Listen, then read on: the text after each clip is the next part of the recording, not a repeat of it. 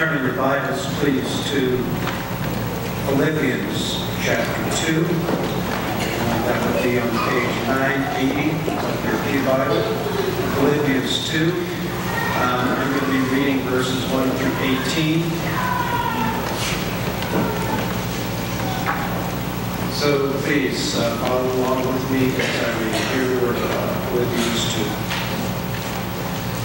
So if there is any encouragement in Christ, any comfort from love, any participation in the Spirit, any affection and sympathy, complete my joy by being of the same mind, having the same love, being in full accord and of one mind. Do nothing from rivalry or conceit, but in humility count others more significant than yourselves. Let each of you look not only to his own interests, but also to the interests of others. Have this mind among yourselves, which is yours in Christ Jesus, who, though he was in the form of God, did not count equality with God a thing to be grasped, but made himself nothing, taking the form of a servant, being born in the likeness of men. And being found in human form, he humbled himself by becoming obedient to the point of death, even death on a cross. Therefore, God has highly exalted him and bestowed on him the name that is above every name, so that at the name of Jesus every knee should bow, in heaven and on earth and under the earth, and every tongue confess that Jesus Christ is Lord, to the glory of God Father. Therefore, my beloved, as you have always obeyed, so now, not only as in my presence, but much more in my absence, work out your own salvation with fear and trembling, for it is God who works in you, both to will and to work for his good pleasure. Do all things without grumbling or questioning, that you may be blameless and innocent, children of God, without blemish, in the midst of a crooked and twisted generation, among whom you shine as lights in the world, holding fast to the word of life, so that in the day of Christ I may be proud that I did not run in vain or labor in vain. Even if I am to be poured out as a drink offering upon the sacrificial offering of your faith, I am glad and rejoice with you all. Likewise, you also should be glad and rejoice with me. Joshua Bell emerged from the metro and positioned himself against a wall beside a trash basket. By most measures, he was nondescript, a young white male in jeans, a long-sleeve t-shirt, and a Washington Nationals baseball cap. From a small case, he removed a violin. Placing the open case at his feet, he shrewdly threw in a few dollars and pocket change as seed money and began to play.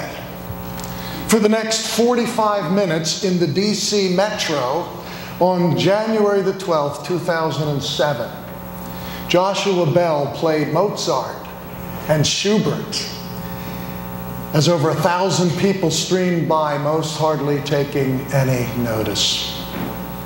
If they had paid attention, they might have recognized the young man for the world-renowned violinist that he is. They also might have noted that the violin he played, a rare Stradivarius, worth over $3 million. Well, it was all a part of a project arranged by the Washington Post in a busy setting at an inconvenient time. Would beauty transcend? Would glory show through the mundane? Would busy people stop long enough to see that this violinist was much more than they had ever heard before? Just 3 days earlier, Joshua Bell sold out Boston Symphony Hall with ordinary seats going for $100. In the subway, Bell garnered about $32 from the few people who stopped long enough to listen and to throw in their dollar bills. Does beauty transcend the mundane? Well, this is the story of what happened at Christmas. God visited planet Earth without fanfare. In great humility, he came wrapped in human skin in the person of Jesus. Would anyone know? Would anyone care? Would anyone stop long enough to see that he was more than they had ever seen before and just what their hungry hearts were searching for? We're going to look today at this wonderful passage on the incarnation of Jesus Christ. The theme I want to get across to you is this: Jesus Christ descended from the highest glory and experienced the lowest humiliation of crucifixion in order to save us. The text divides into three parts. There's the pre-existent Christ. There is the incarnate Jesus who came to earth. And there is the exalted Lord who ascended to glory and reigns as Lord. Another way to look at the passage is to consider the mindset of Jesus. What was going through his mind? Verses 6 through 8.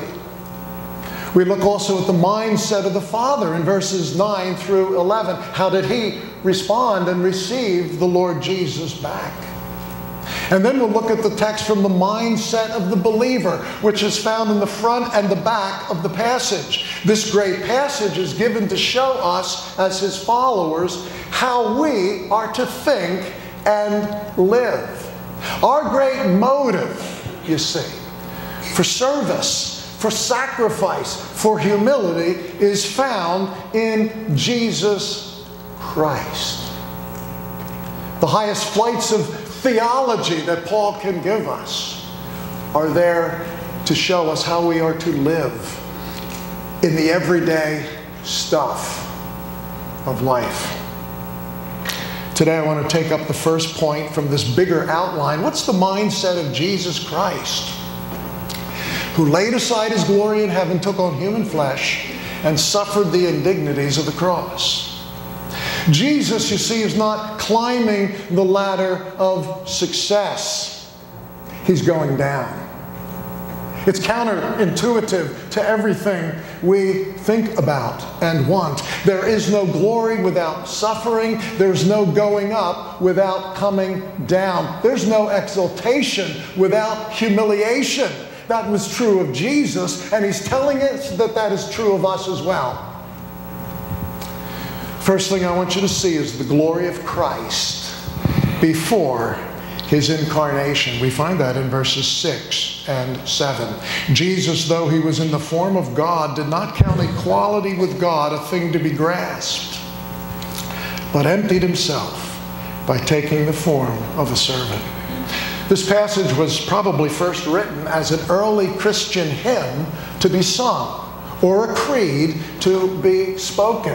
We don't know who wrote it, but it is incorporated and included by the Apostle Paul as the inspired Word of God. The birth of Jesus in Bethlehem begins not in the manger in Bethlehem, but back in time and eternity. The baby who was born already existed in heaven with the Father. And this hymn of praise uses two words to describe his existence with the Father. And you see it there. The first word is the word morphe. He was in the form of God. Morphe indicates the essential being or nature of something. Now, my morphe is that of a male human being. I was born that way and I always will be that. It never changes. The Greek word schema or schematic can be translated as form, but there's a difference. The schema is the external form. And so while my morphe never changes, my schema does, unfortunately. I go from infant to teen to young adult to middle age to old. I go from fair skin to whiskers. I go from skinny teenager to you finish it. But the essential internal being never changes. Paul uses morphe to tell us that Jesus is God. He has the morphe of God, the eternal essence. What God is, Jesus is. And this is foundational to the Christian faith. You see, the nature of Jesus Christ as God has always been under attack. The Christian church has always come out on the right side of this issue in every generation with every attack. He is God. The heresies in the early church and the heresies of the cults today revolve around the nature of Jesus Christ. They say he was created and that he is something less than God. That is a lie from the pit. All the worship the Father received in heaven, the Son received. Jesus said, before Abraham was, I am. In other words, he existed before Abraham, even though his birth in the manger was 1,500 years later. He is the eternal I am. The second word that is important here is the word translated equality. He did not count equality with God a thing to be grasped. It's the word Isa, translated equality. Isometrics means equal measure. You kids who take geometry have learned by now that an isosceles triangle has 3 sides of equal length. So Jesus is God's equal. He could say, he that hath seen me has seen the Father. Not as to his body, for God the Father has no body, but as to his essential nature. Hebrews chapter 1 says that he is the radiance of God's glory and the exact representation of his being. He is equal with the Father in his nature. He is equal with the Father in his power and his glory. But the next thing we see is his attitude concerning this exalted position. What will he do with it? Well, the text says that he was willing to set it aside. Verse 6 says that this equality with God, this sharing of glory with the Father, was not something he had to hold on to. It was not something to be grasped. Now, that does not mean that it was something that he did not have, but which he reached for. You see, that was the problem of Satan, a created angel who wanted to grasp for that which was not his, to be equal with God. He grasped for something that was not his, and he was punished for it. And this really is at the heart of what sin is. The problem we all have. We want to grasp, as Adam and Eve did, for something that was not theirs to take.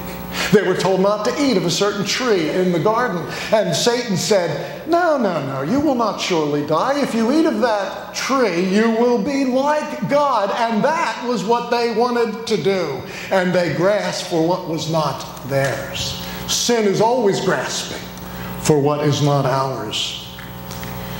Jesus, who held that equality with the Father, did not selfishly close his fist around it. He was willing to let go of it.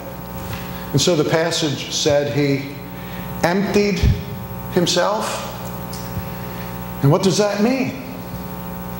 Well, it means that he set aside the heavenly glory that he was accustomed to without losing his deity. Well, one translation says he did not hold on to the privileges he enjoyed. And that's a good way of putting it. The unhindered communion that he had with the Father in heaven was set aside when he crossed space and time to take on the likeness of men. C.S. Lewis puts it this way: lying at your feet is your dog. And imagine for a moment that your dog, and every dog, is in deep distress. Some of us love dogs very much. If it would help all the dogs in the world to become like men, would you be willing to become a dog? Would you put down your human nature?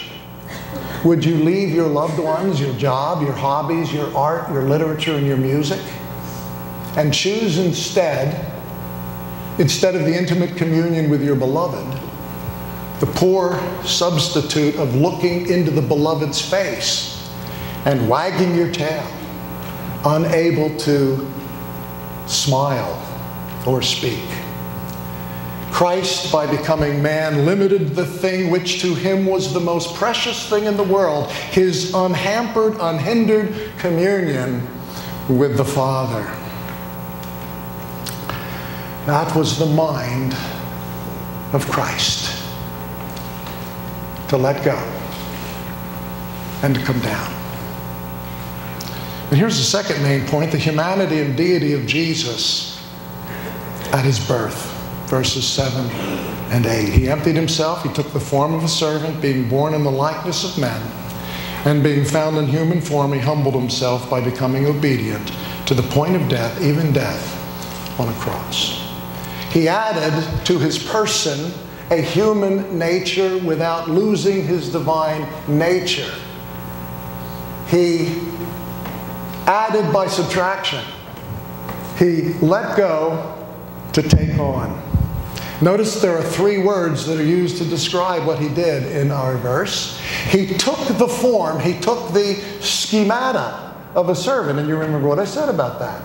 That's the external form of a man. He took on the changing, growing physical and mental attributes of a human being. Jesus grew in wisdom and stature and favor with God and man.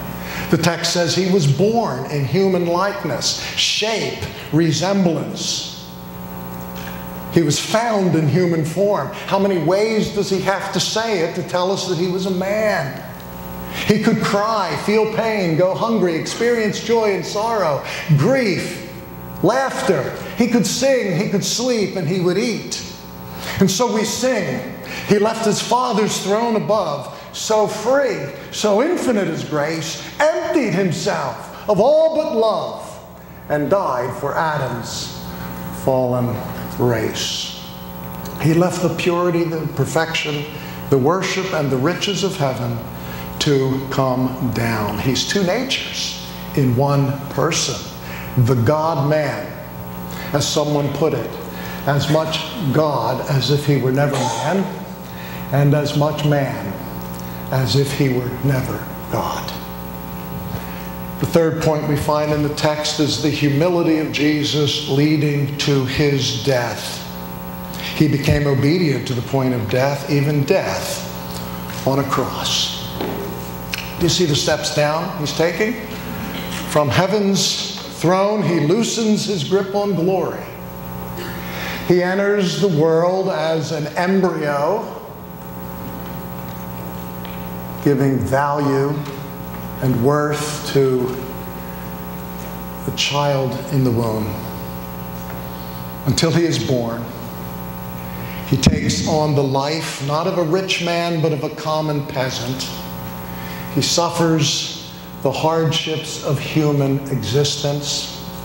The one to whom all obedience was given in glory now must be obedient to the will of his Father.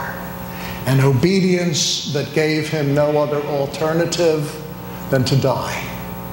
He experiences, listen, he experiences the harsh realities of the end of life. He is like us in every way, not only in birth but in death. Something we all face as a result of sin, only Jesus does not experience his death because he is a sinner. He is perfect. The disciples and all who knew him profess that he is the sinless Son of God. Yet he came to bear all our sins on himself and suffer the cruel indignities of the cross. In other words, he did not just come to tell us about the peace of God and to preach the forgiveness of sins and offer us eternal life and then die peacefully in satin sheets, surrounded by music and loved ones holding his hand. He died a cruel death. The death we deserved on a cross for our sins. The word cross or crucify in the Roman culture was a word so horrible that it was considered an obscenity. Could you imagine if I let loose with a string of obscenities from this pulpit? It would be my last Sunday here.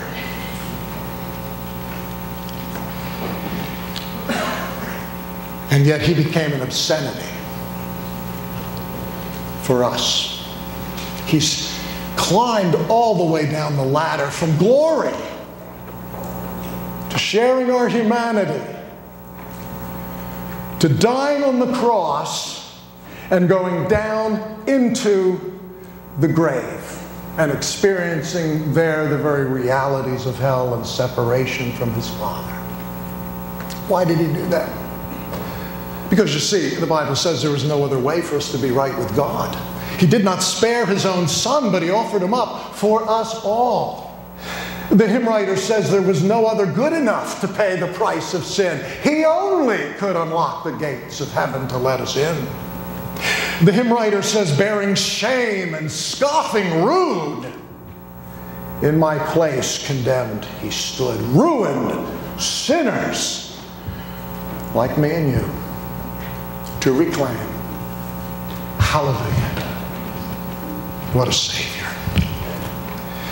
The scholar William Henderson says in his commentary, while he was hanging on that cross, from below, Satan and all his hosts assailed him. From round about, men heaped scorn upon him. From above, God dropped upon him the pallor of darkness, symbol of the curse. And from within him, there arose that bitter cry, my God, why have you forsaken me? Into this hell, the hell of Calvary, Christ descended. It is that infinitely long and steep staircase from God's throne to the hell of the cross that stands behind the story we celebrate this Christmas. I remember seeing a painting that was hung in the old sanctuary at Calvary when I was a kid. It was a painting of the manger, but it didn't have freestanding legs like this. They were crossed. And in the painting there was an open window.